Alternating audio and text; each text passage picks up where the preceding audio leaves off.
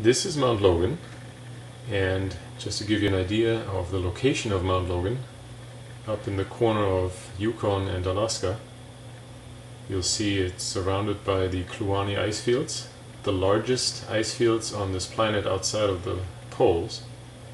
And you get a good sense in these high-def satellite pictures from 2007 of the features and the massive plateau here above 5,000 meters of this mountain.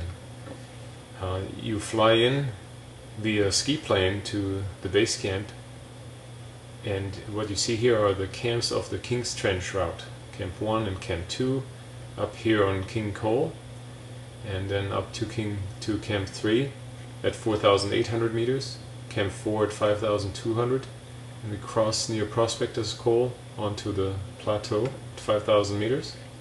And then from Camp 5 on summit day, this is the traverse over this plateau, and then finally the summit. And this is showing you a little animated flight around the summit of Mount Logan from about 2,000 feet above. You see down to the ice fields about 4,000 meters below. The summit is almost 6,000 meters